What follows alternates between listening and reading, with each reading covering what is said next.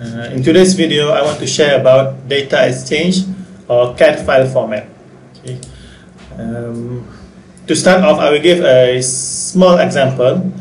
For example, if I want to write a text document in Microsoft Word and I want to email to somebody else, how am I sure that the receiver of my email can open the file, the text document?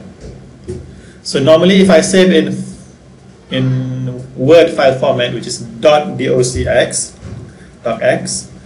the recipient has also to open with Word, Microsoft Word, or as another software which can open .docx.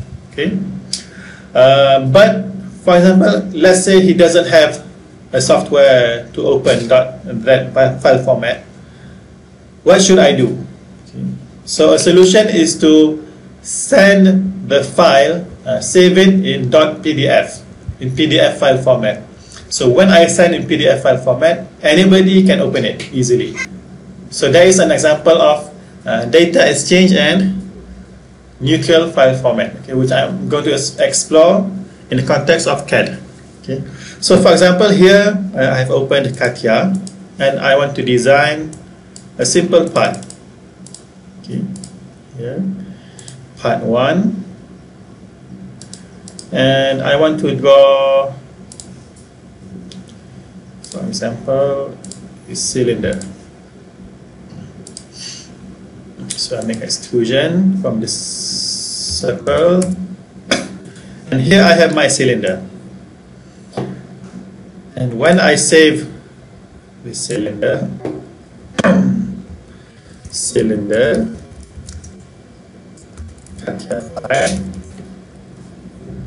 the format is .CAD part.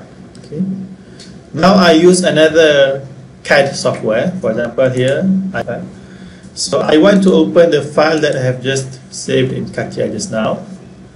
So if I look at all files, cylinder, CATIA file. Okay. So this is what happens when we try to open the CATIA file format, CAD part, in another CAD software. It is not able to support and read the file. Okay. So what should I do? Okay. So we go back to CATIA. We save the file in STL file format. Okay. Just to differentiate STL. We try again to open in FreeCAD. Let's see what happens. Okay. All files, STL. So now we can see that FreeCAD can open the STL file of the cylinder that I designed just now. Yeah, the STL file. Let me see what else, what software can I open. For example, if I choose 3D viewer,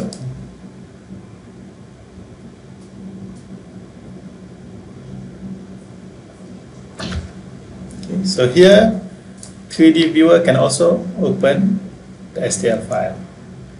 Okay, another example, I choose Paint 3D. Okay, can it open? Okay, so here we can see that Paint can also open the 3D file, the file format that I saved just now, the STL file. Okay, now let's see if I open with Notepad.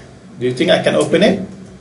I choose Notepad. Let's see what happens. So when I choose Notepad, okay,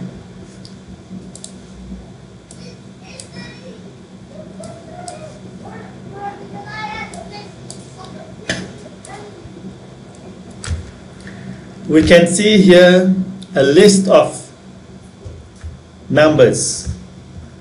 What do these numbers mean? Okay, so here we have facet normal, outer loop, vertex, vertex, vertex, and loop and facet. Okay, so vertex is, for example, if you have one triangle, the corner is what we call vertex. So here we have 3 vertices. Okay, 3 vertices. And these 3 numbers are x, y, z. These are coordinates of each vertex.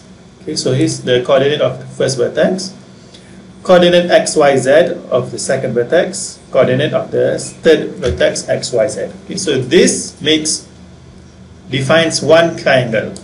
So this defines another triangle, a third triangle, fourth triangle, and we have hundreds or maybe thousands of triangles. Okay? So what do these triangles mean?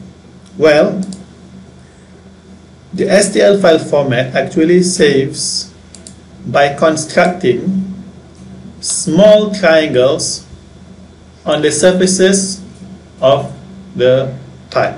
Okay? So from here we have one cylinder. The STL file format will save the data of this part by defining small triangles on the surfaces of the part. Okay? So all these small triangles are listed in here. Okay? So here we can read how the data in the STL file format is being stored. Okay, so that is the first part of this video. In the next video, I will explain more about STL file format, the limitations, and also the advantages. Okay. So thank you very much for listening.